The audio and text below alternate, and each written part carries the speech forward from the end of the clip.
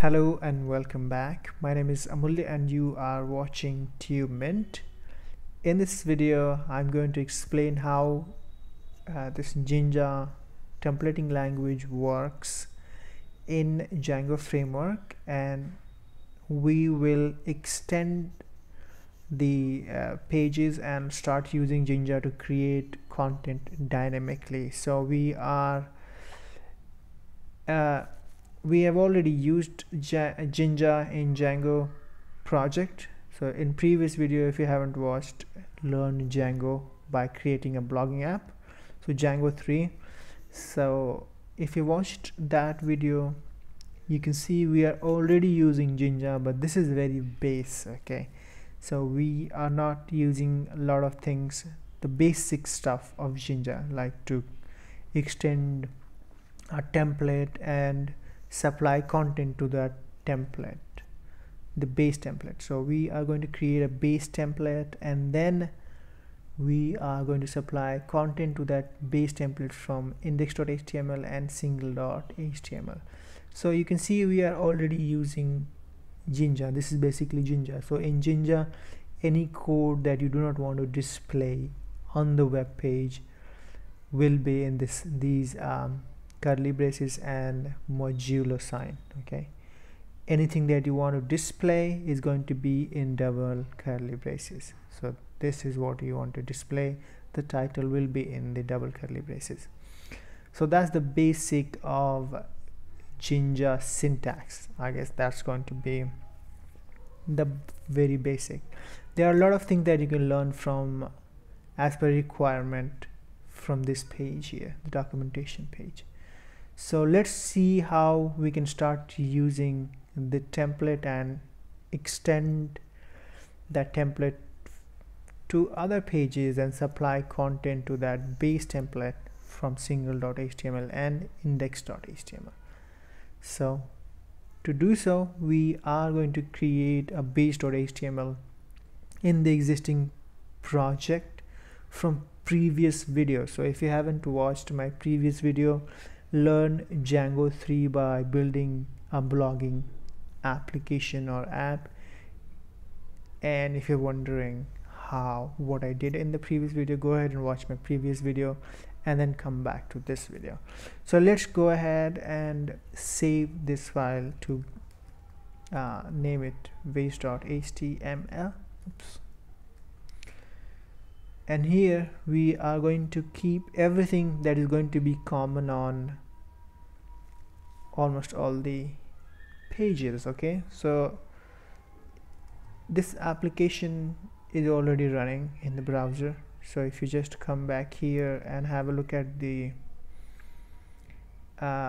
elements, the source, you can see this is a default HTML, and this doesn't have any doc type, doesn't have any language attribute, title, and so on and so forth. So let's go ahead and put those things in the base.html cell so that this can be applied to index.html and single.html as well. Okay, so very first thing, we want to create HTML5 or doc type and basic skeleton of HTML.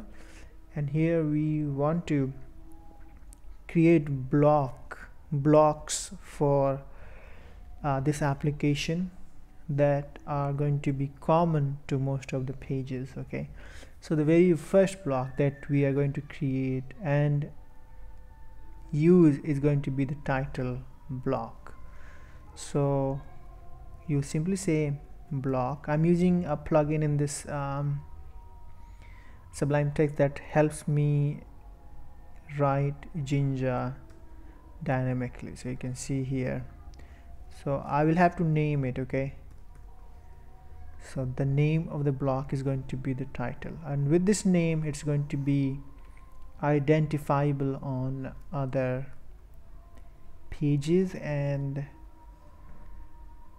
content can be passed to this block from other pages with this title name, with the name of the block. Okay, this is completely optional. You can say block title and end block without this name, but this is automatically created with this plugin that I'm using with Sublime Text, and it works, so I'm not going to waste my time deleting it. Okay, so here we are. We will need one more block for the actual content. Okay, the content is going to be the list of blog posts and single blog post as well. So we are going to create a block again, and this is going to be the name of the block. I'm going to name it content.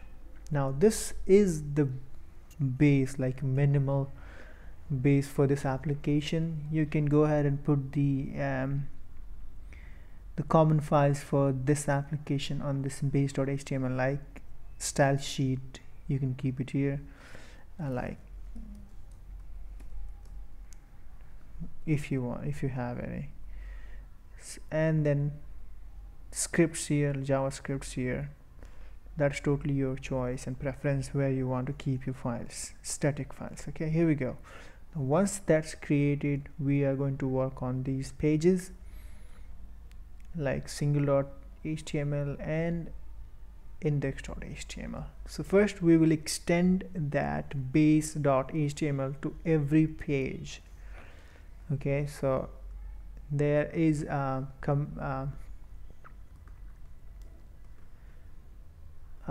command that's basically extends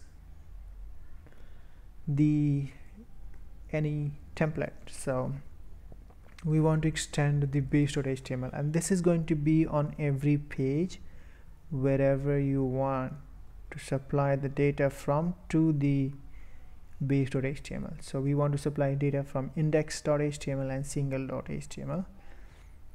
So that has to be on every page wherever you want to supply data from. Then we are going to create those two blocks on this particular page. So it depends what block you need on certain page. Okay, so on this page we will definitely need the title. Okay, so we will have to similarly type the name of that block and then supply data from here to that particular base.html.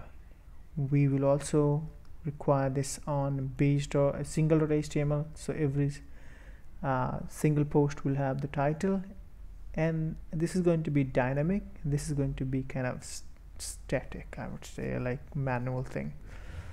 So here we are going to supply the data dynamically. Here we are going to keep it manual because this is a list page. So I can say demo blog list page. Okay, and on the single we want to use the double curly braces to display data. Okay, and here we will say single dot title. That's going to be the title of every single post. Then we need one more block to supply the content, the actual content of the page, to the base.html. So we will create another block and we will give the same name, which is on the where base.html.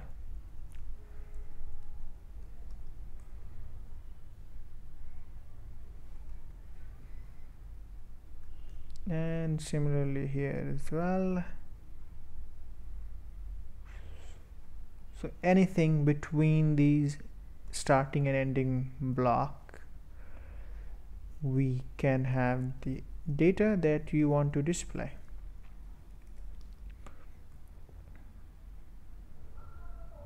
Here we go. So now this is going to be it for this application. Now if we go ahead and refresh it, we will see a few changes here. So the first thing is this is single.html HTML and it's displaying the title of the particular blog post. If you go back to the home page, the index.html, it displays the manually typed title. And here if you look at the elements, you can see it says doc type HTML, which is HTML5. This also has the language attribute, and now you have the title and character set attribute as well. So those are being basically generated dynamically with this Jinja template. On the single page, you want to give the name or the website name or the title. So I can say demo blog, let's say that's the name of your website, and this will display on every blog post. Okay, here you can see. Alrighty, so that's it for this video. I hope you are able to understand the basic concepts of using Jinja templating language. If you have any questions, so just leave in the comment below. I will try to answer it ASAP. Thank you so much for watching this video. Please like, share and subscribe to my channel. Have a good day. Bye for now.